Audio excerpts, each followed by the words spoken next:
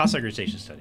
Essentially, you buy a piece of property. It's just like a house and some land. So building you can depreciate. Yep. Usually you depreciate it if it's like a residence, 27 and a half years. Okay. Commercial, 39 years. That's a long time. When you get a cost segregation study, what they're doing is they're looking at all the individual pieces of everything.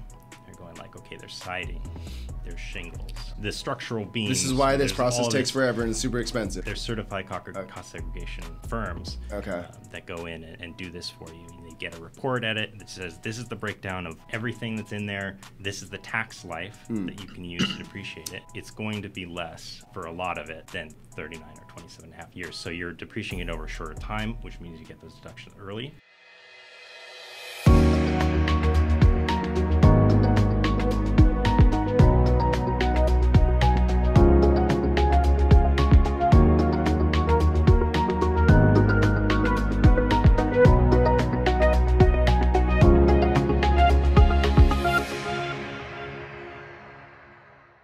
Hey guys, welcome to the Realized Gains podcast. I'm Stephen Tran. I'm an Oregon realtor and investor in multifamilies and short-term rentals. And I'm your co-host, Jordan Lee. I am a mortgage lender based here in Portland, Oregon, licensed in about 9 states.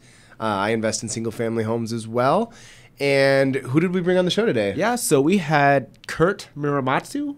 He's a tax professional. We talked a lot. Oh my God, we did a huge deep dive on taxes. Yeah, I mean, if you're interested in learning about taxes and just like the way that they intersect with the real estate world, this is a super great episode for you. Kurt's with a local firm, Gavin Mesher, big firm, really well-respected firm here in Portland. They trade skyscrapers, they trade big buildings, and they do other businesses and everything. So he brings a lot of insight. We talk about 1031, we talk about cost segregation, gifts, and capital gains, depreciation, all the things that are interesting towards tax liability in real estate. So there's this. If you want to take a deep dive, this is the episode for you. Yeah. All right, have a good one. Hey guys, welcome to episode 55 of the Realized Gains podcast. I'm Stephen Tran. And I'm your co-host, Jordan Lee, and we're super excited to have Kurt Muramatsu on the line today. Hey Kurt, do you mind just giving us a quick background? Tell us about yourself. Sure. Are you from the Portland area and kind of how you got into your profession? Absolutely, yeah. So my family's originally from California, Southern California. We moved up to Oregon when I was 2. So born in California, raised in Oregon. Long time Oregonian. Yeah. Honorary, hopefully, at this point. But I was raised in Beaverton. Yep. Went to Southridge High School. Part of a very musical family. So I play the trumpet. My 2 older brothers play alto sax. My dad played trombone and piano. My mom doesn't have any musical talent, but she says she plays the radio, so that's good enough for her. That was most of my education was going from band to band, any band that I could, jazz band, marching band, concert band. And you still play now, or? I fell off a little bit. I'm trying to get back into a routine of practicing and then maybe go join. I mean, I feel like there's options band. in Portland, right? Yeah. So that's the goal. So, yeah, in high school I was really good at math, science, physics, that sort of thing. So it seemed logical. I'll just go do engineering. So I went to Oregon State, did engineering. I did industrial manufacturing engineering. Finished my degree, did a couple internships, and found out that in theory I really enjoyed it, but then in practice it just didn't vibe with me. It wasn't what I wanted to do. It wasn't stimulating enough. Yeah, or I saw my friends really into it, and then me not so much, and decided to pivot. Went into accounting, so went to Portland State. They have this post-baccalaureate program. If you already have a degree, you get in, get out in like a year and a half, just taking accounting courses for the CPA exam, and then you're in public accounting. So typically we hear from people that like go into engineering, they're like, I don't know about engineering. There's not enough like people interaction. I need to do something like real estate, get into sales. But you went from engineering to taxes. Tell us why were you like, oh, nah, not engineering. I want to do tax. I want to get into taxes. What was the? Yeah, that's a good question. I think, I did industrial engineering. So industrial engineering is like efficiency. So you are really dealing with people. Okay. You're dealing with people. You're getting their buy-in. You're doing like collaborative events. Oh, okay. Where you're trying to like doing Kanbans. Right. All of that like stuff and trying to like. Oh, so you might be more change. planning like big, huge. Yeah, like initiatives and like and let's try to identify our problems, fix our problems. Oh, okay. So in a manufacturing setting, which was the other part of my degree. So that part of the job, which doesn't really, appeal to me, is one of those things where it's like, I don't know if I want to like try to get buy-in from people. There's a lot of problems sometimes if you're in that field. Upper management, they hear lean, they hear, 5S, they're like, oh, we'll totally do that. And then you get in there and you're like, we got to make some changes. And they're like, I don't know if we want to do all this. So that's something that I was kind of like not really into. Yeah, I can see how that would be super frustrating. Like you're hired to make change, and then you're like, okay, here's the change. Numbers. And they're like, oh, it's going to be better. Fuck that, like, we don't want to make any change. change. I don't know about this. That's not how we usually do it. Yeah. That's the hill that you have to kind of climb over to get there. But like taxes is something that I was, I was looking for jobs and I just wasn't really happy with, what I was seeing in engineering just because I wasn't happy with, in practice engineering. And I saw accounting, and that's another numbers. You went from an extremely hireable field to another extremely hireable exactly. field. And I was just like, well, let's pivot. Let's see if this works out. And I started taking courses, and I just, it just really clicked.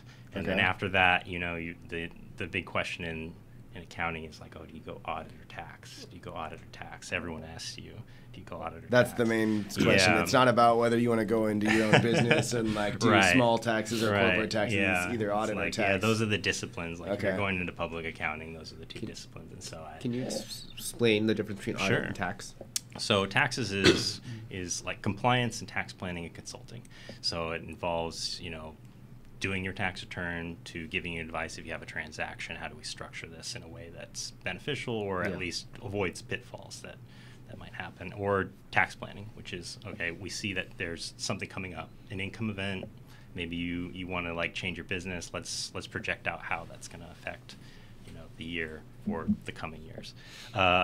Audit or assurance, that's more of compliance on like financial statements or reviews or compilations. So say you want to like get a bank loan, it's like a sizable bank loan, and they're like, we really want you to have a third-party audit because we want to make sure that like you're doing good and we can trust that you're doing good because there's a third party saying like this is exactly what's happening. Yeah. So that's that side of things, and there's also other areas you can go to insurance like forensic accounting where you kind of are like accounting Batman. You go in, and there's been a crime. You're like, okay, what happened? How much happened? Who did it?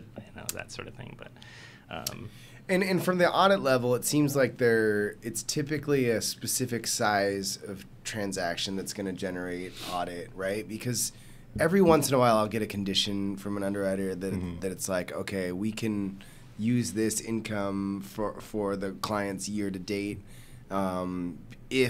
if we get an audited tax return and the client's like, oh, no, we're not going to do that because typically it's a pretty big expense to have a real audited real audited P&L sheet. Right. I mean, there's full audits. And sometimes it's mandated, right? And right.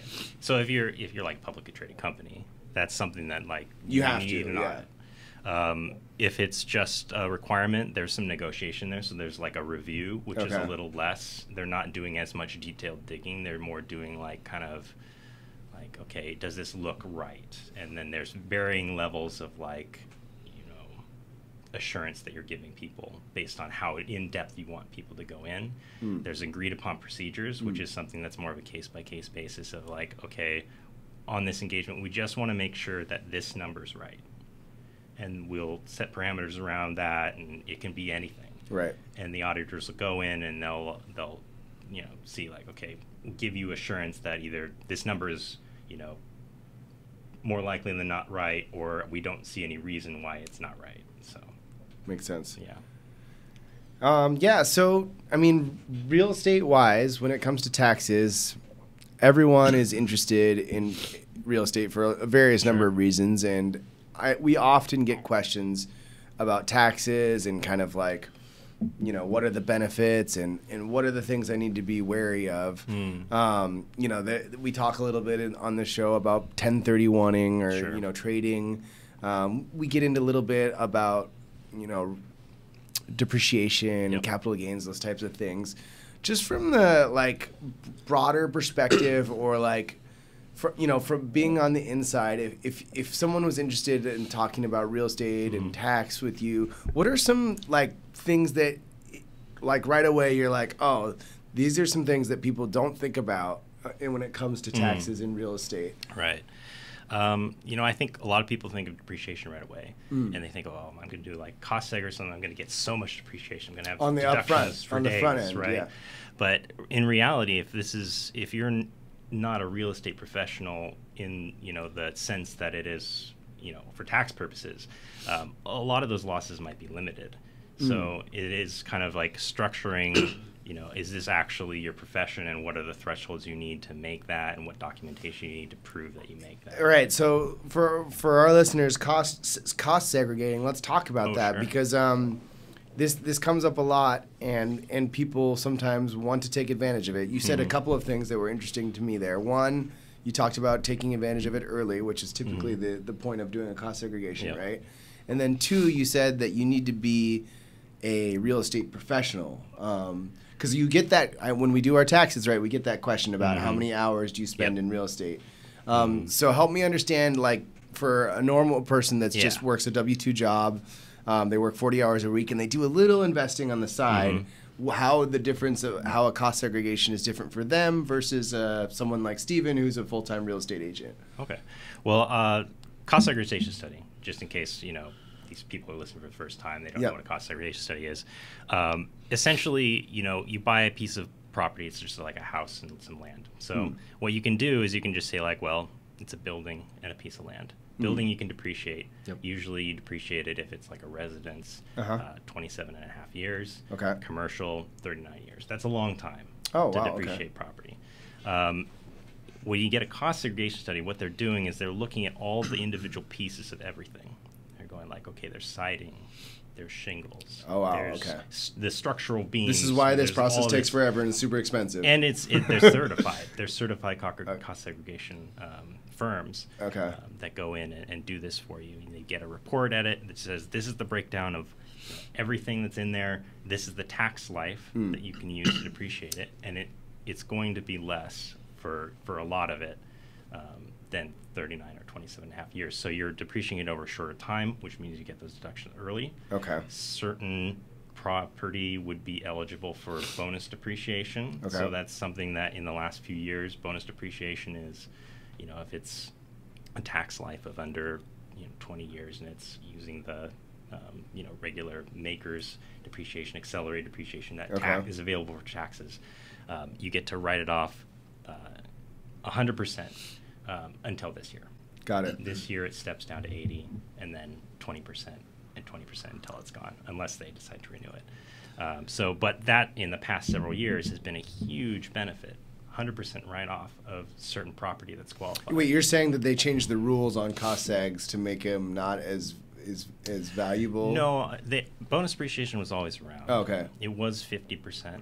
I mean, it's fluctuated across the years to incentivize certain. Oh, but then there's just like how they changed the level of Right. capital gains or Right. whatever. That element of cost seg gets changed. So it's not cost seg in particular. It's any property that you buy that's new that qualifies for bonus depreciation. With the Tax Cuts and Jobs Act, went up to 100. Okay. 100%. So highly incentivized. Highly Suddenly, incentivized. cost seg became a lot more popular. Yes, exactly. Interesting. And now that's stepping down. 80% is still a lot. Yeah. Okay. But, next year it's going to be 60%. Next year it's going to be 40, 20, and then it goes away. But, a lot of times things go away, but not, people don't want that to go away. So a lot of times it gets renewed. It might not get renewed, but Right. we'll find out. So only like real estate professionals can take full advantage of that full 80%, or like, It's not necessarily that. It's that you have losses. Yeah. So when you have losses, there's a bunch of limitations that you have to get through to be able to take them against all your other income. So if you're just a passive investor, for example, you run into something called the passive activity losses, which means that you can only offset your passive losses with your passive income. Okay. It's all like segregated. So if you have a W-2, that income, you can't use the losses to offset that. Yeah. So for example, let's say someone made $100,000 of W-2 income, and then they made $50,000 from passive investing. Right. The most that they could ever offset would be that $50,000. They can't do their 100 and their 50 together, right? Right. So it would be, you have your W-2, which is $100,000. Yeah. You'd have this loss that would carry forward. Right. If you had, a gain on one of your passive activities, or you had, passive activity income in the future, you could use those losses that carry forward. They offset that income. Whereas if you were a real estate professional and all of it, that you could do that whole 150, you could offset that all theoretically with a cost seg. Theoretically, you just have more opportunity. You have more opportunity. Take advantage of it. You're able to use it a lot more. Yeah, I was gonna say I feel like I might have depreciated too much and brought my income down too low one year, because it looked great on my tax bill getting my tax return, but obviously didn't help me qualify. So how do you find that kind of balance of how much to depreciate? If you always maximize it, or when you're working with clients, or how does that work? I guess I'm always going to say it depends. Yeah. It depends on, all the situations, because there's one factor that could change everything. Let's just say I want to make I'm a real estate professional. Okay. This is my full-time job. I obviously can depreciate a lot, but I want to have a base salary of 75. Is there just a point you can just decide to stop there and depreciate only to that? So bonus depreciation is something you can elect out of for a year for a certain class of property. So you can, there's some flexibility. It's something you can do. There is Section 179, which is another type of expensing for very specific property. I think you have to really be in more commercial space to be able to take advantage of that fully. But that you can actually go to the dollar. You can be like, I want to just do this much depreciation. Okay. But you can't create a loss with it. So that's why bonus is so more beneficial, is because you can create losses with an activity with bonus depreciation. With 179, it's limited to just the income you have to offset. Right. So if you had a rough venture and then you were showing a huge loss, you could theoretically have a big negative amount. Yeah, for bonus depreciation, you could really depreciate a lot and create a big loss. But then after that, it's okay, where does that loss go? Is it get hung up on passive activity loss rules? There's, considerations as far as do you have tax basis in this investment? And that's limited there. Do you have at-risk basis with your investment? It's limited there. Do you have, there's something that came out. It's the excess business loss limitation, which is it limits your business losses to, I think, coming up, I think it's for married filing jointly, 578,000. Okay, so you can't, okay, that makes sense. So from at a higher level, doing a cost segregation, you're thinking, the question is my tax liability this year much higher than it will be in the coming years or when I sell it? Is that kind of the sort of gamble that you're making if you're deciding to pay the money and take the time to do a cost seg? Yeah, I think that's a planning tool. It's something that you can do. I'm going to sell a building. I'm not going to exchange it. I'm going to take the gain. Right. We're going to recognize gain. What can we do? Oh, so it's typically, like you said, it's typically done when you choose not to do a 1031 exchange where you're deferring the taxes. Yeah, you can do a 1031 and a cost seg in tandem. So that's something that a lot of people do. Right. But this is just a tax planning tool. Right. I know I'm going to have an income event. I see. What can I do to offset that? One of the things that you can do is do a cost seg on maybe one of your other properties and see if you can take advantage of an accelerated depreciation. I see. In that year. So one of the many tools in the arsenal to strategically lower some of your tax liability in that current moment. Or sometimes you want income. If you're going to do a cost segregation, so you have a lot of losses coming through. Yeah. Maybe it's time to get out of that building that you've wanted to sell. Right. It's looking really attractive. I don't know. Yeah, it makes a lot of sense. It's funny. I was sitting down for dinner or for lunch with a buddy from college that I hadn't seen in a while, and we were talking about real estate, of course. And he mentioned that his his tax advisor, which I had never thought of doing, told her to not do any of the depreciation up front or during while she owned the property. And then when she went to sell it, she depreciated it all at once. It's like what is that called? A reverse cost segregation or something like that. But it helped mitigate her capital gains that way when she went to sell it. And I thought that was kind of interesting. I don't know if that's another like depreciation strategy that people employ, but it had never come. I mean, when I do my taxes, I always put the depreciation on there because I want the income from the property to be a little bit less. But I thought that was an interesting technique as well. Yeah, that might be just like rate arbitrage there, where it's capital gains. I guess we can get into capital gains rates are more favorable. The highest capital gains rates is 20%. Right. It's maybe a little bit more if there's some additional taxes, like there's called the net investment income tax that you may be subject to if you have a gain that is more of an investment gain than not. But usually it's going to be 20% if it's like a business and it's real estate. If you take depreciation, that's offsetting ordinary income. Right. The highest rate for ordinary income is 37%. Right. So that is, I think, where the benefit comes in is you can take depreciation on it, and then when you have a gain, then you have some of the capital gain. The problem is there is depreciation recapture. Oh, okay. So like the IRS knows that this is happening. They know this is happening, and they say like, okay, well, you took an ordinary deduction. Uh-huh.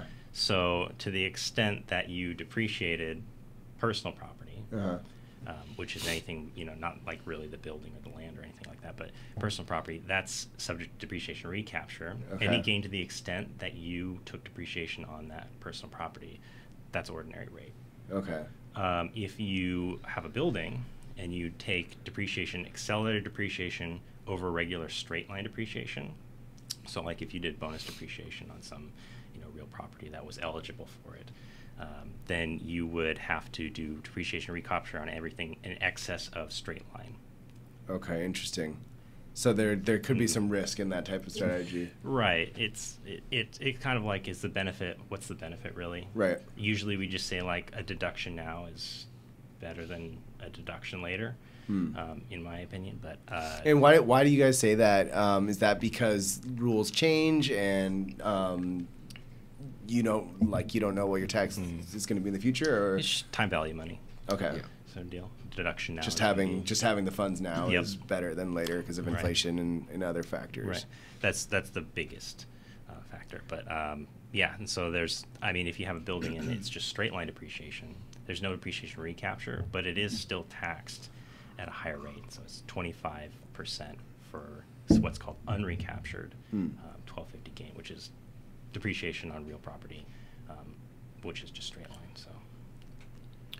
And do you have any speaking of depreciation, do you have any interesting surprising stories of how much depreciation that you would just never imagine, or companies that have done strategies and business planning around it that would surprise you, or ways that it impacts the the market in different ways that the layperson like us just doesn't think about? I think a lot, and also just talking to contractors and stuff. Yeah. It's at the end of the year, everyone's really excited to get their project done. Everyone wants to have it done, right, so that they can write it off in that year. Because it's the calendar year, right? It has to be done by it's whenever your tax year is, but generally for a lot of people, it's your calendar year. Right. But that's something that I hear a lot, or I see a lot, is a lot of stuff tends to get done. There's a lot of pressure to get done by year end so that they can take the deduction on their tax return. They can start depreciating this year rather than next year, especially with depreciation like bonus depreciation. Going down to 80% next year. You could take 100% this year if you were, or in 2022 if you were, finished by year end. So get those projects done, right? Yeah, that's kind of what ends up happening. Okay, interesting. Let's talk a little bit about 1031 exchanges. I know we've briefly gone over this before. In the very basics of our understanding, it's you take a property when you sell it, you can defer the taxes instead of paying the taxes at sale. Instead of paying the capital gains, you can defer it to the future when you sell the next property. Forever till you die, right? and then you can send it to your kids, and then they don't have to pay taxes, right? So help us understand what are some like pointers for people thinking about these and some maybe some just things that people don't know about with 1031 exchanges. Sure. So 1031 exchange, it's just tax-free transfer. 1031 is the tax it's code. It's the tax code. Right. It's also called a like kind exchange. Oh. It used to be that property of like kind you could swap. Now they've really restricted it to just real property. Yeah, I heard it used to be for like cows, basically, because cattle, you couldn't. It was really hard to like put cars, an exact value on it. So you just swap for. I didn't know that. Right. Mm-hmm.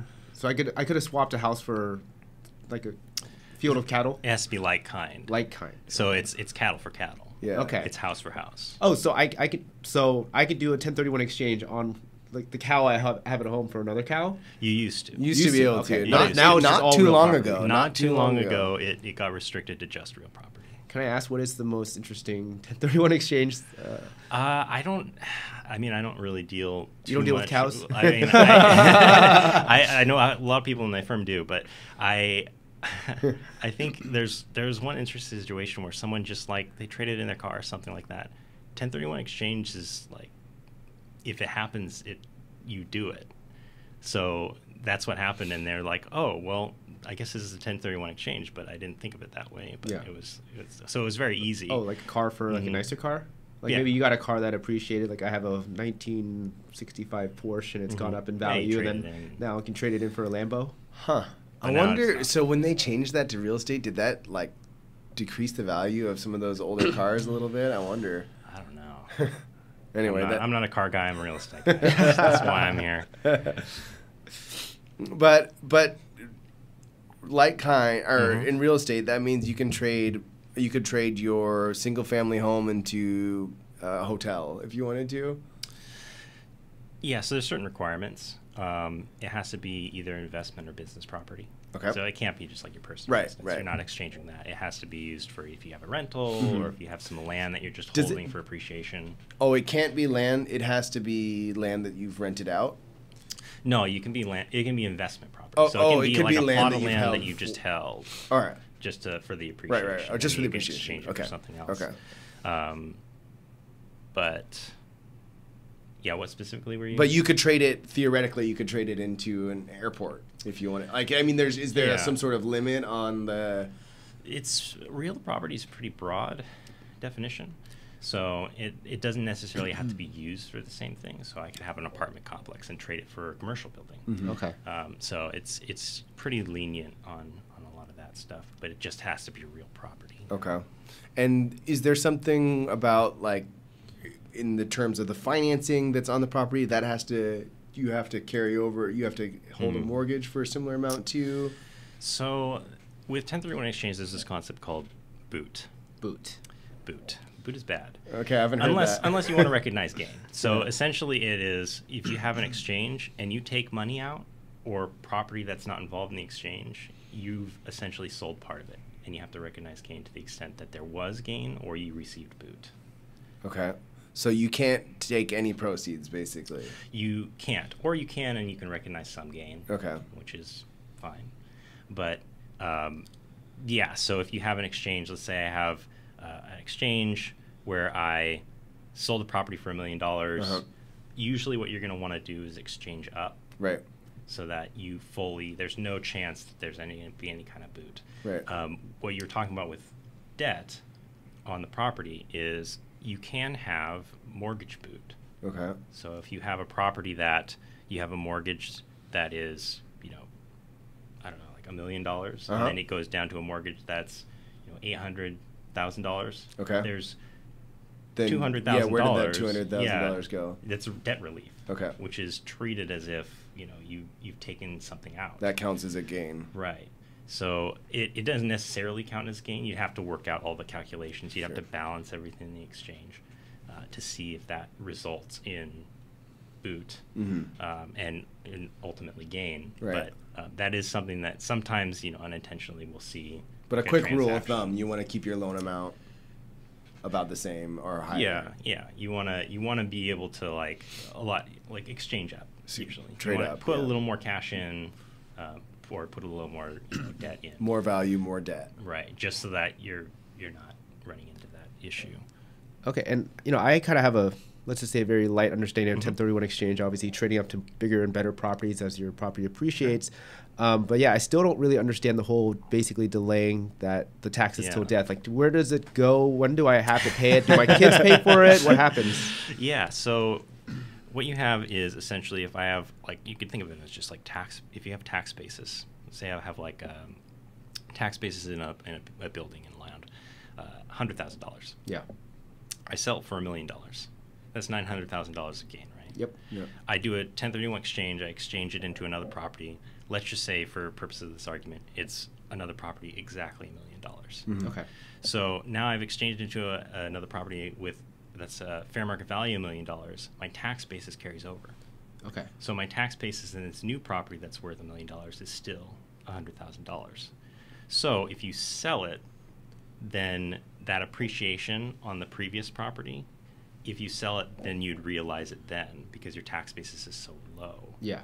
So compared to if you just had sold and bought, if you sold it, you'd recognize immediately $900,000 in gain, and then you'd buy a property that's $1 million.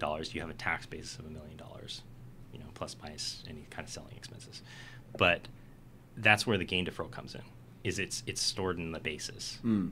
The basis carries over. So and you have to just keep a record of that. You have to keep a record of it. So that'll keep adding up as you keep trading up over time. Yeah, as you keep trading up, your basis just carries over and carries over and carries over. Meanwhile, you're exchanging up to, $1 million, $2 right, million, and you have $3 to million. keep some ledger with the IRS so they kind of know what you're... Yeah, you file a form saying, hey, this is the amount of gain that was deferred. And then when you sell it, then, you know what your tax basis is now. It's very low at this point. The gain deferral on death, that is because you get a step up to fair market value on death.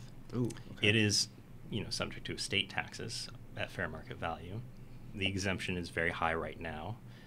So, if you had, a property that's worth $1 million, you only have a tax basis of $100,000. There's a lot of appreciation on it, but you also right now have a lifetime exemption that's like $12 million. Yeah, something $13 million. crazy high like that. Yeah. So theoretically, if you had a single family residence and you traded into a duplex or eventually into a quadplex during your life, if you sold it before you died and it was versus continuing to defer it and then passing, theoretically you could have less tax liability if it went down to your children. Is that the idea? Yeah, so when your children received it, they would get that step up to fair market value. So now all of a sudden their tax basis in it is fair market value. Okay. Time of your death. So that's where the deferral and the complete tax-free nature of that whole structure comes in.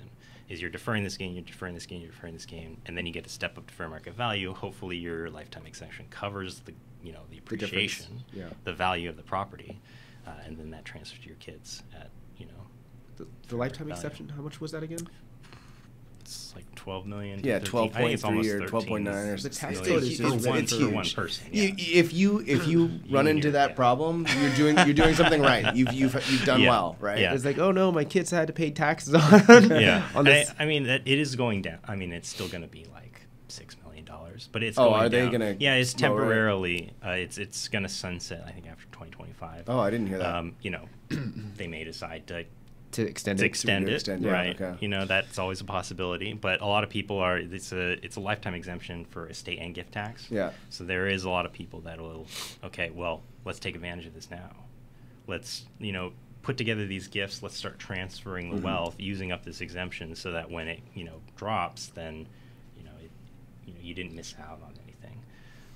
I want to talk more about gifts later because I do get a lot of questions about that. But before we get off of the 1031 subject, There's also some other things about 1031ing. I've heard about a reverse 1031. Yeah. That sounds complicated based on the way you looked at that. It is. So is it just like way harder to execute? I had to do one this year. Yeah. It's more complicated. It's essentially in a normal exchange, a normal deferred exchange is what it's called. You have a qualified intermediary. Okay. This is the person that makes sure that you don't receive any of the cash. Because as soon as you receive this is cash, typically the 1031 exchange company. Yeah, this is first the American. Yeah. But it's they just make sure that you don't have received the cash. Because as soon as you have received the cash, you have boot, and the exchange just intermediary holding company, escrow, or 1031 exchange company, whatever. So that's their service. Is they're just making sure that within all this stuff happens. You identify the property within 45 days. You close on all the transactions within 180 days. You don't receive any of the receipts.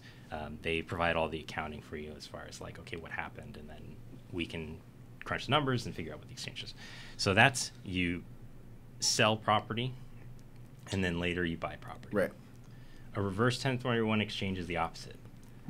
You buy property, right, and then you sell property, and then you sell it afterwards. Yeah. The tricky part is,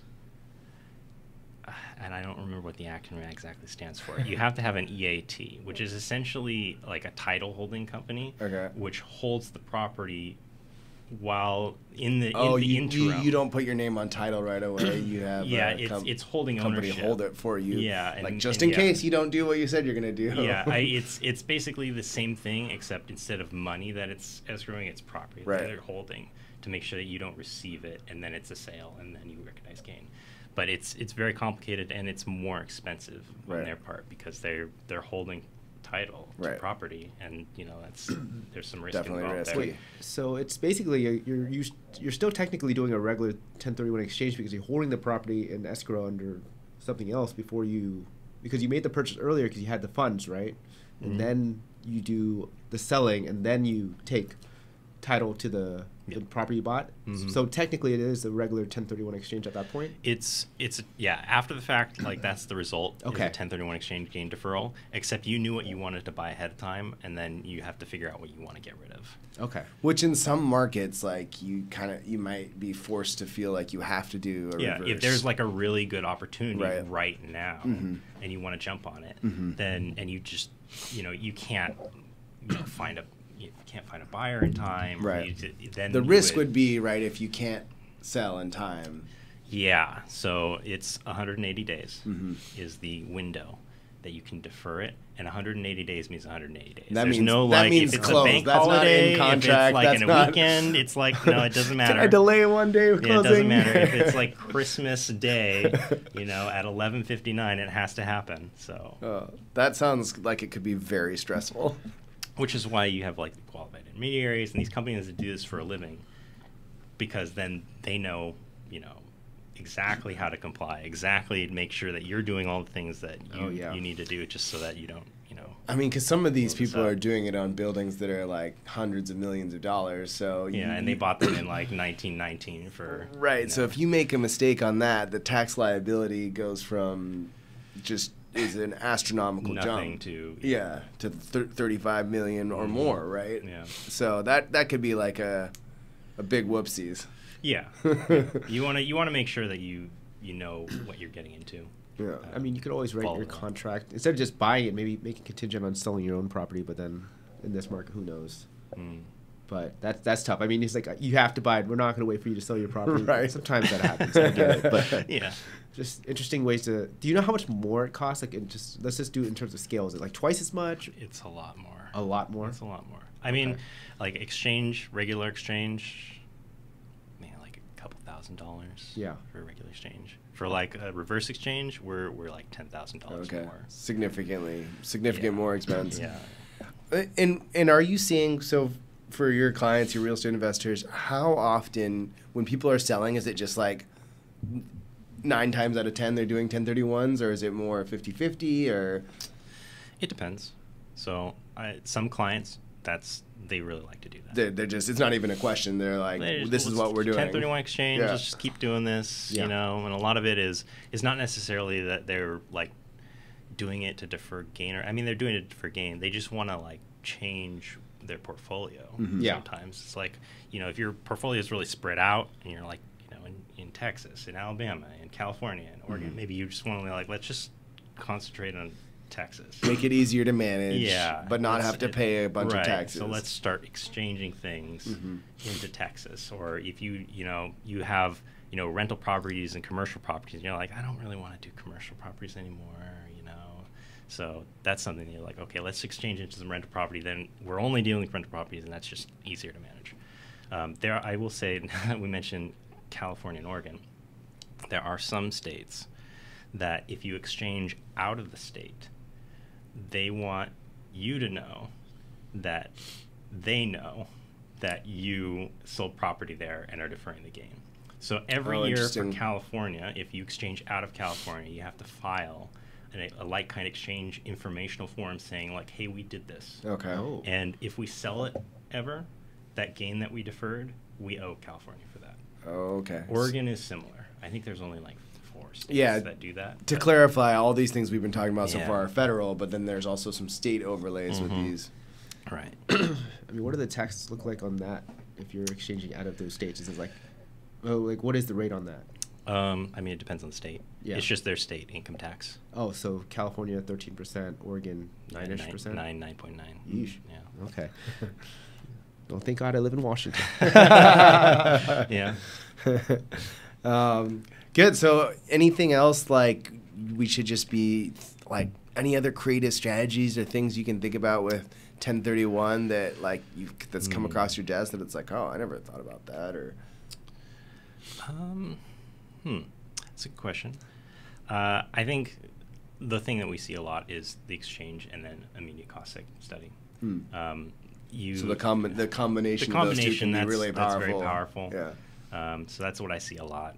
1031 exchanges into, you can exchange multiple properties into one property. You can exchange, one property to multiple properties. So if you're looking to like maybe consolidate, if you're looking to exchange up, but it's like you don't want to put that much cash in. Well, you can sell a couple of properties and get into one property. Yeah, right. There's, you can exchange into all kinds of interests. So you can exchange into tenancy and common interest. So so real you can property do it with is partners like, too. Yeah, and you can exchange a lot of interests in real estate that you wouldn't necessarily think about when you're thinking of like an interest in real estate. When you're saying you can do it with partners, let's say your partners don't want to sell. I just want to get out. I have a 50-50 partnership, and I want to get out of that, and I want to exchange it to my own property elsewhere. Would that work, or you have to do it together with your partner? There's ways to structure it. I haven't dealt with this before. I know people that have dealt with this before. Yeah. But there are ways to structure it so that it's okay. But that's one where you have to be careful about it. It gets complicated in that case. Oh, I'm sure. Yeah. Yeah. But I'm not the best to speak to that particular transaction. It depends a lot on that, facts and circumstances of the transaction. But it can be complicated. Yeah. Well, let me throw out an example for you. Let's just say we have a listener who has had a house for like 10 years. They're a single family rental. They bought it in 2010 for like $200,000. Now it's $700,000. Okay. They obviously have tons of equity in the property. They've never done a 1031 exchange. They're interested. They want to upscale to the next thing. If they were to walk into your office, what would you need from them to kind of get started? I guess we'd need buyer statement, purchase statement. Okay. The exchange company will give you an accounting statement, which basically says these are the funds that came in, any interest that you earned on it, any exchange fees that we took out of it, and then the money that went out to the closing costs. Okay. So that's the bridge between one closing statement to the other closing statement. And then there's a whole bunch of other stuff on the closing statements. I'm sure you guys are well familiar with closing statements, and there's just like 100 items on there. Yep. We have to look at each one of those and figure out what is. It's like, okay, there's rent prorations, and then there's escrow funding, and then there's the loan and all the loan fees. So all that goes in the computation to figure out if there's boot, number one.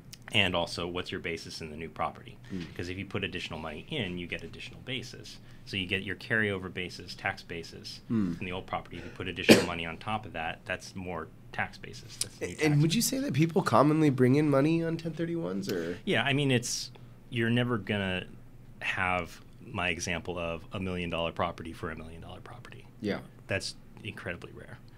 So there's always money going in, money going out, and there's always, prorations. There's, operating expenses that are accrued and due to the other party.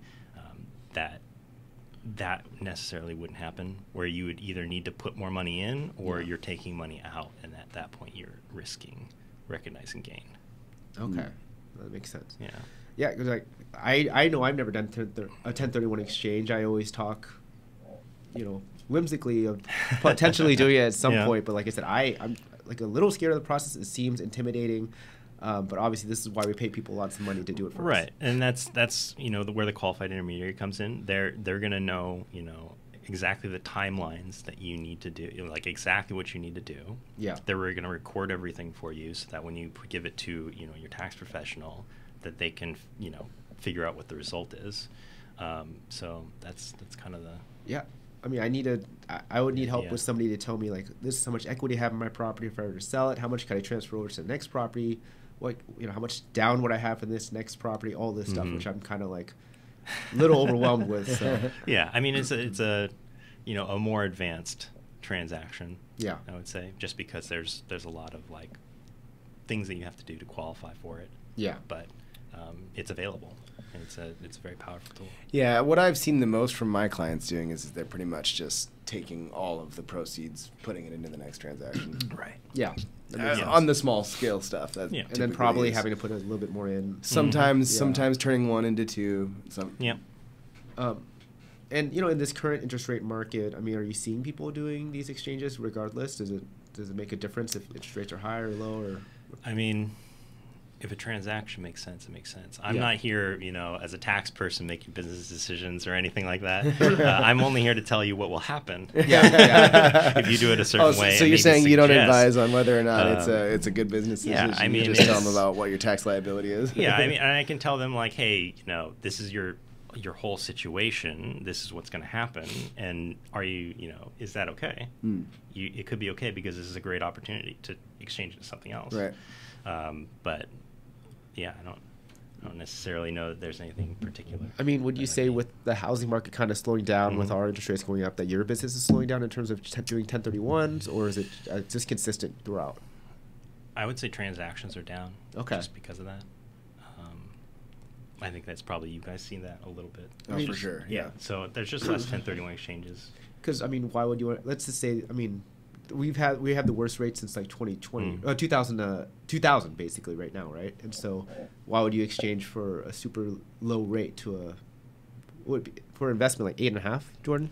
Sure. I mean, yeah. The question is whether or not it makes sense, right? Yeah, exactly. Yeah. I mean, you're not going to sell your current mortgage for one that's way higher if it's the same house and its cash flows less. Like, you wouldn't do that. But there could be opportunities where it could make sense as you're turning residential into commercial, or getting more units, or getting more opportunity for equity, right? Oh yeah, like I said, I'm totally clueless about 1031s and how often they happen, and if it matters on the market. So it does make sense. Well, and I think it just incentivizes people to trade, right? Yeah. It gives you a deadline. And it also gives you an opportunity, like, to avoid taxes, right? So it makes trading a little bit, because like you were saying earlier, if you wanted to consolidate your portfolio, if you had places all over the country and you wanted to consolidate that, but then you were like, oh God, I can't do that because now I have to sell all of these and then I have to pay taxes on all of them. That's just going to be a huge headache. But if you can do it as a 1031, then you can just put it all into the same pot and then worry about it later. Yeah, it seems a lot easier. It's gain deferral, but at the end of the day, it's a tool. It's flexibility, because you can hold real estate, and that's not, you can't really employ that. You have to just stay there, or you can 1031 exchange and do something else. So it just provides that. Makes trading easier. Yeah. Exactly. Well, that's great. I mean, I learned a lot there. We started talking about gifts really recently, and first of all, how if you run into that lifetime gift exemption, you're doing all right. You've done something good in this life. 12 million, right. 6 million. Yeah. 12 million. Yeah. So, just some really quick questions for you, since I get these questions all the time. If my I'm buying a house for the first time. If my dad gives me a gift, do I have to pay taxes on the $40,000 he gave me for down payment? No. The receiver doesn't have to. Receiver never has to worry about tax, right? If you give a gift, then you have to start looking at the gift tax rules. And so I heard that, and this is the other question number 2 that I always get. Well, Mr. Loan Officer, I hear that when someone gifts more than $10,000, they have to like pay taxes on that. How does that work? So everyone has an annual exemption per person, per donee per year. Right. So what is the annual exemption now? Is it like it's 17,000? 17,000. Oh, Yeah, perfect. 17,000. So it's pretty. I did gifts for sizable. my sister for like 16,000. So I was Yeah. like, Hey, oh. hit it. Yeah. And what that means, right, is that It's not subject to gift tax. so you don't even Under have to that. tell the IRS that I gave my daughter Right. $17,000. Yeah. So technically, if Steven and I were married, we could both of us could give our kid and their wife each $17,000. So that's 17 times 4. Spousal gifts are Yeah. I like that we're married. Yeah. spousal gifts are completely exempt. Right. You can transfer. No. So I'm saying if let's say like we had a kid that was buying. Oh, you could both. We could Yes, both you give can- each yeah. of them. Oh, interesting. 17,000. So Each you could do individual, 17 times 34,000? 4. Okay. Yeah. No, 17 times 4. So that'd be. No, 17 times 2. There's 2 people, right? But I could give him and her, and he could give. Oh, him if you and have her. 2 kids. Yeah. Yeah. No. The kid and their wife and their. Oh, and The kid and their spouse, Okay. right? So you could go up to $68,000 Oh, really? without ever saying anything. Oh, Okay. is that really the that. case? So I can go give more than 17,000. You can because give it's to a different 17. You person. can give 17,000 to your kid, and you Yep. can give 17,000 to your kid's wife. And it doesn't have to be A immediate partner. family either, right? Like I feel like I've gotten gift funds from cousins and all this stuff, so I can Yeah. just kind of give money It's everywhere. per person. Per person. Individual that you off the street decide to give $10,000 to. So that's Yeah. and that's why wealthy folks have set up a tradition of giving all of their grandkids $10,000 or $15,000. Like I had friends in college that was like, "Oh yeah, I get $10,000 a year from my grandpa." I'm like, "What are you talking about? That Sounds awesome." nice. But I think that's why there's this kind of myth that you can only give this much. Oh, it's just that's the predominant. And what they're tradition. doing, right, is Yeah, it's they transferable. know that in their lifetime they're probably going to have to give away more than $13 million or whatever Right. that cap is. Right. So starting early on, they're giving away the max every year to each one of their descendants, so that they can slough off that tax liability in a pain-free way. Yeah. So let's say my kids, they're buying a home. They need, for whatever reason, they need more than that max gift, and I want to give them $100,000. Okay. It's very generous. Do I? Thank you. Do I have to pay taxes on that gift? So it's subject to gift tax, but you have a lifetime exemption. It's a lifetime gifts and estate exemption, which is, 12, 13 million right now. So unless I've already given away, that 12 million, whatever, 13 million, Right. I'm not going to get taxed. I just have to tell the IRS, hey, I gave my kid $100,000. Put this in your ledger. Yeah, this is exempt. I use my annual exemption. This is the amount subject to gift tax. This is how much my exemption goes down for my lifetime. Okay. Yeah. And then when it comes to estate, that's where your exemption is.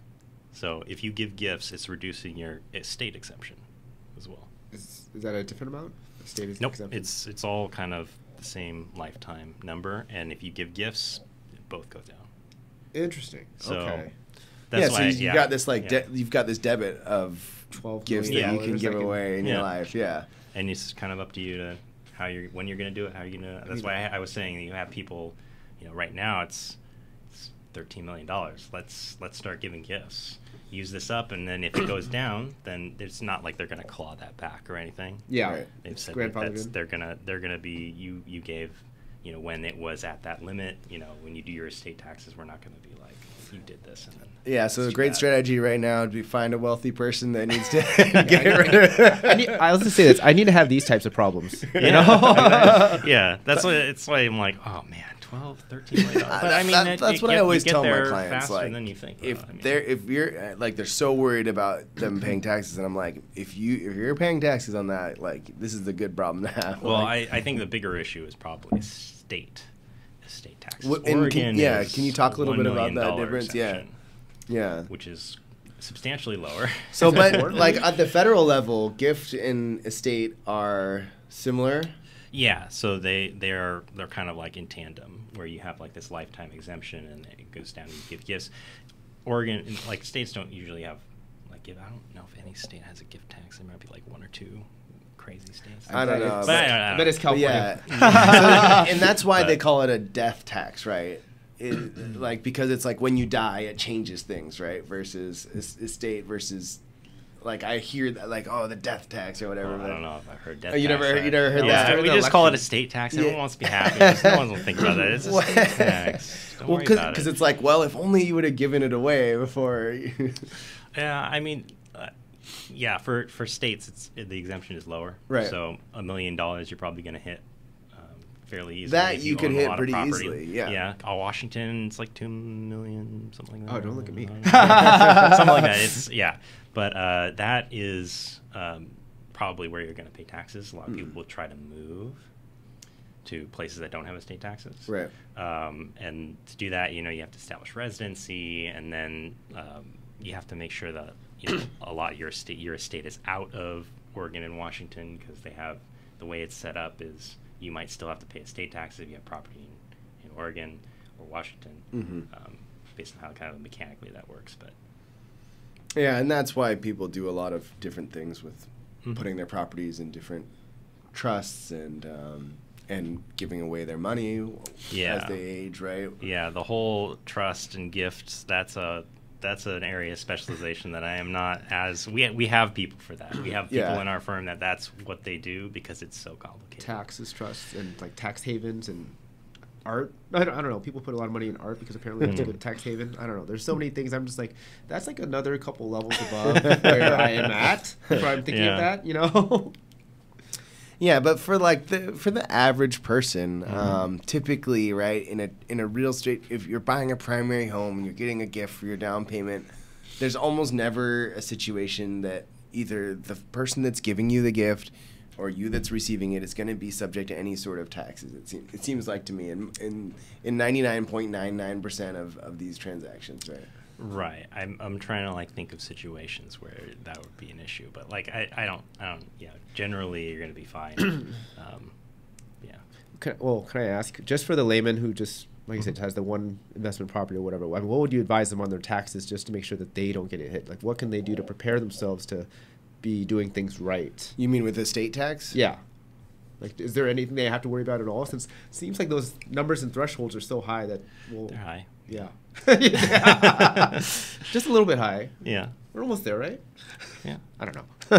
Yeah, I don't know if you had anything specifically in mind, but like I was saying, if the exemption is high now, and you want to start transferring wealth, give gifts, use up the exemption, right? And then if it drops in 2026, I think is when it's gonna drop down. Then to $6 million, you said? Yeah, $6 million, but they might extend it, they might not, or you can just do it now and not have to sweat about it. I feel like they'll extend it. I mean, I feel like the tax code's kind of built on I never know what's going to happen. Yeah. I mean, it's funny. I made a tax decision based on that because, like, I did a conversion of a traditional IRA to a Roth IRA and did a taxable event because I was worried that they would get rid of that. They called it like a little backdoor thing where you could convert. Backdoor Roth? Yeah. Yeah. Because I was worried they were going to get rid of that, and they didn't. They didn't. Yeah. And so I paid taxes on it when I probably the market was high, so I probably shouldn't have done that. But it's like 1031 exchanges. They're like, oh, we're going to get rid of these. Yeah. We're going to get rid of these. Nobody 1031. And then they were like, okay, maybe like you can only defer a little bit. And then it's like all of a sudden it's like Yeah, I swear, like when Biden came in, they were like, "Oh, they're gonna get rid of 1031 exchanges and backdoor Roths, and you're gonna have to pay all your real estate taxes, all the things." That sounded pretty terrible. But luckily, not much has changed other than like obviously this exemption to this cap from 12 to 6. Apparently. Well, we'll see. Yeah, I mean, most things in the tax code are, incentives that sunset, and this just so happens to sunset in 2026. Okay. Well, we'll be watching. But it could renew. So yeah, exactly. Speaking of sunsetting things, you've mentioned a couple. One of them, you mentioned that cost segs were going to get a little bit worse.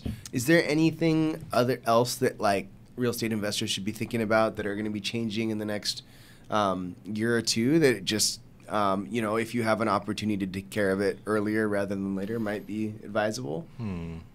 I mean, have you talked about opportunity zones on your? Very briefly, yeah. Okay. So a lot of the benefits have lapsed. So already for opportunity zones. So there were 5-year hold and 7-year hold incentives, but they all kind of converge on 2026. Okay. You can defer gain up to that point. Oh, okay. But so it doesn't matter if you bought it in 2020 or 2023. Yeah. You can only defer till 2026. Right. But there's like 5-year hold incentives or 7-year hold incentives where you would be able to like completely exclude it. But that, just how time works. Yeah. Right. Because if you buy it now, if you buy it hold now, it for 5 you years, can't you hold won't it be able to for exclude. Yeah. You can't hold it for 5 years. But it's still gain deferral. Okay.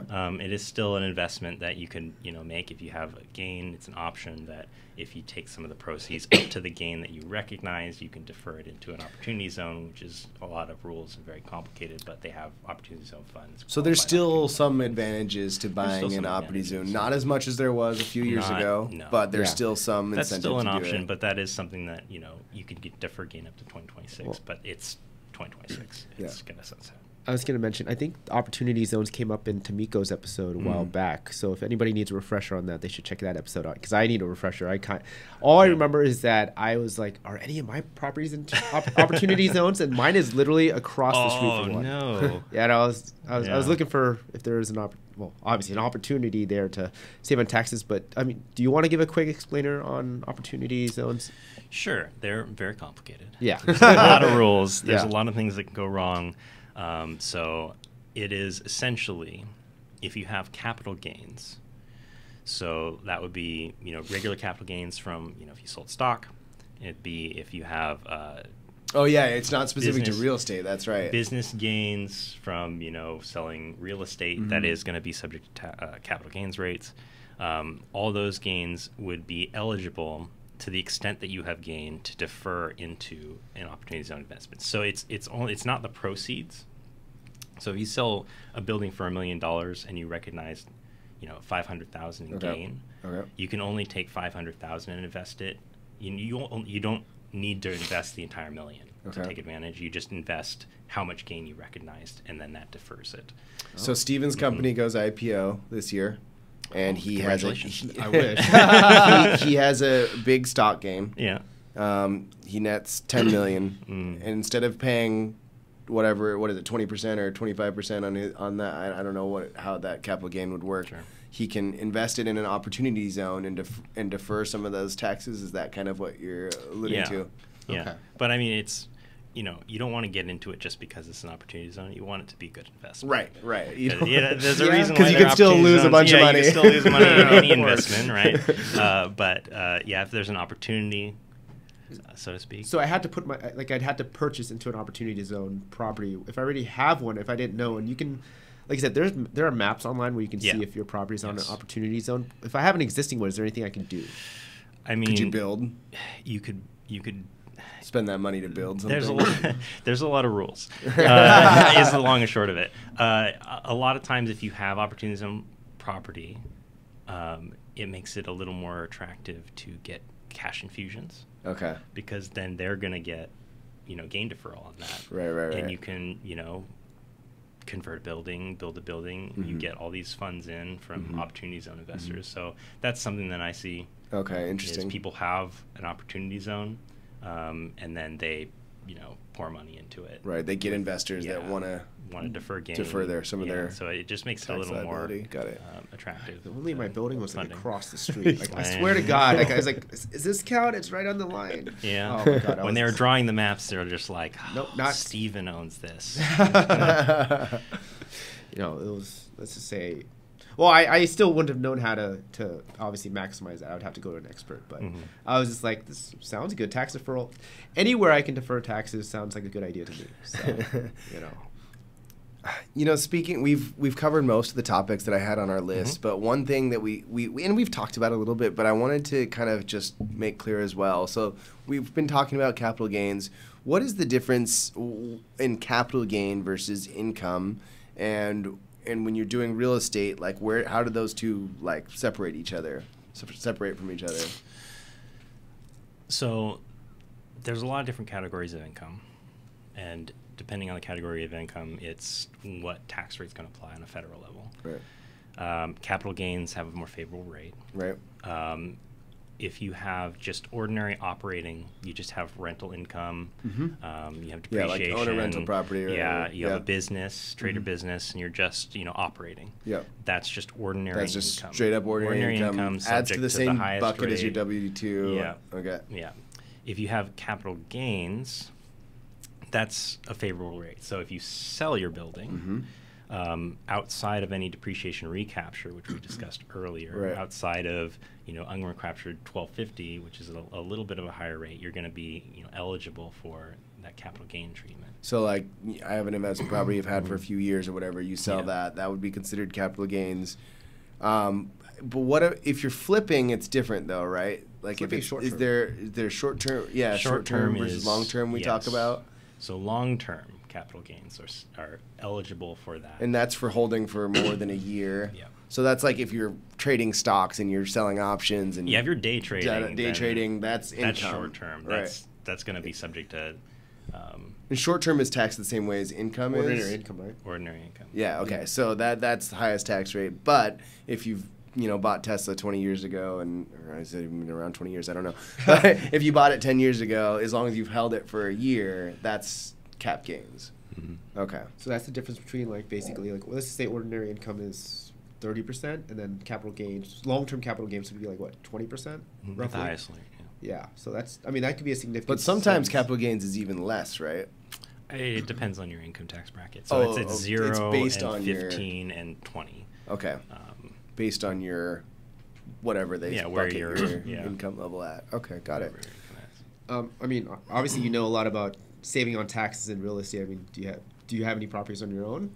I do not. You do not. Trying to get into that for the first time, but you know how the market is. I mean, I feel like if you did have one, you'd be the most knowledgeable person in terms of saving as much money as possible going into that. But yeah, what are your plans in terms of looking for that? Do you have a certain type of property you'd want to get into? I mean, honestly, just home ownership right now. Yeah. I don't have my first home, and at that point, that's a good starting point. Is just getting involved in the process, meeting with a mortgage broker. I mean, honestly, the market, it's a little bit of a challenge for some, even a professional that's like working. I mean, you work at one of the top firms in the city, in the state, and it's still like it's not entry level these days is challenge, I would say. Yeah. Like you got to be ready to go. It's like and that's why it's like I'm gonna try to warm up to it. I'll meet with the mortgage broker. Let's see let's look at the process. Let's start looking at properties right now. Maybe I put an offer on something that I feel like I'd really like to live it, but like if it happens, it happens. If it doesn't, I went through the process. Hey, that's a good attitude. And I like that. And when I'm ready to go, when I find something I really want, I can really efficiently go through the process and hopefully have a little bit more of an advantage. And so when you buy a home, are you going to be looking at it from the tax side at all, or is it going to just be like, this is just where I want to live? It's going to be a hold. It's going to be just like, I'm going to plan to live here. Yeah. Because honestly, I feel like I always, and maybe this isn't the best advice, but I always tell people like, don't buy a primary home for like tax reasons to lower your taxes. The main benefit of a residence is you get to live there. That's what. That is a good point. Yeah. It's funny because I don't have a primary home either. So. Yeah. Like, I mean, obviously, we've talked about the tax benefits of real estate and different levels, different things and strategies you can do. But for primary residence, I mean, the most people, you're typically not going to do much more than the standard deduction, right? Yeah, you're owning property. Yeah. There's the standard deduction's so high right now, and the cap on this state and local tax. But if you're thinking about it long term, it's converting that primary into an investment property, right? Eventually, you can find ways of. You're in the market, right? And you have equity, you have an asset. And what's the exclusion? The huge exclusion for primary residence? It's like 250,000, 500,000. Yeah, so you can exclude $500,000 to selling a home of capital gains if you're married filing jointly, right? Oh, and if you live there 2 of the last 5 years. Yeah, there's a whole bunch of qualifiers. Like if you rented it and then you were made it a primary residence, then you're like, okay, now I have to do like math. So yeah, if you've done anything else with it, you got to check on those rules. Yeah, like if I lived there for 2 years. Okay. There's a whole bunch of like qualifiers where I don't know them off the top of my head, unfortunately, but it's like, if you lived there for 2 years of the past 5 years or 5 years of the past 10, I don't know how much of that time is consecutive and right. Yeah, there's a whole bunch of that stuff. I mean, that's probably the most used exemption in real estate, I feel like, for the lay person. Probably. I mean, and it's a huge benefit. Yeah. Right. Yeah. I mean, there's that. Was mortgage tax deduction? That's mortgage harder. Mortgage interest. Sorry, that's harder now. Is it? Okay. Just because like we were talking about, the standard exemption is very high. Yeah. And they capped state and local tax deductions at $10,000. Okay. So now it's very hard to get over the standard deduction into itemizing, and then once you're above that, it's like you think about it, you had a standard deduction, so your benefit is only anything that you got above the standard deduction. Okay. So now you're thinking about like, okay, so if I have a standard deduction of like 24, 26, something around there. Yeah. But if you have like, okay, I paid property taxes in Oregon, so you're gonna hit the $10,000 limit probably. Yeah. You got $10,000 of taxes you can deduct. You have $10,000 of mortgage interest you can deduct. I'm still not itemizing my deductions. Yeah. And if you have you have that, and you have You can't talk to a realtor about this because they itemize everything. So I do itemize because it's different when you're self-employed. Sure. Yeah. But, yes, definitely. But for the regular W-2 person, W-2 person, it's hard to get over that. It was nice with the charitable deductions on the first page. You can deduct like $300, $600 during COVID. That was a huge benefit. A lot of people for the first time they were able to deduct charitable, which is crazy. It's really nice. What else? First of all, thank you so much. We learned so much. Yeah, thanks for having me. What else should first-time buyers, first-time investors think about, like tax-wise? Mm-hmm. Aside from the kind of the things we talked about today, is there like just a general mindset or mm-hmm. thinking process that they should consider when trading or investing? Yeah. I'm going to make a plug for my profession here. Of course. It's let your tax advisor know. If you're going to do something, let them know. Because a lot of times we get to the end of the year and we take a look at all their information and we're like, oh, you sold a building. Oh, that's good to know. That would have been nicer to know me about that earlier, because we can still do things. There's elections you can make with the return that we have options. Your options are limited. There were a lot of things that if we knew about that transaction during the year, we could have done some things, before year end, that, could have helped out with that. We could have advised on that. So I would just say, if you're thinking about doing something, call your tax advisor. Just say, hey, how's this looking? Is there anything we can do? Should we be looking out for? If you just want to like get together every quarter, just be like, hey, here's what we're thinking about doing. Yeah, I would appreciate it. I will mention this. After I got my first investment property, I could not do TurboTax anymore. I tried to put stuff into there for my property. I was like, this is too much. So I had to go find a professional, and that helped out a lot. And then he's also gotten mad at me for doing things that I, without telling him or. We're not mad. We're disappointed. Yeah, but yeah, I definitely recommend as soon as you get that first investment property, or you converted your primary into an investment property, obviously contact a professional. We're here to help. Don't try to just save money by using TurboTax or this and that. Like, I remember comparing the two, trying stuff on TurboTax and seeing where that number was compared to what I actually got, and it was thousands of dollars in tax return money versus TurboTax. So never went back.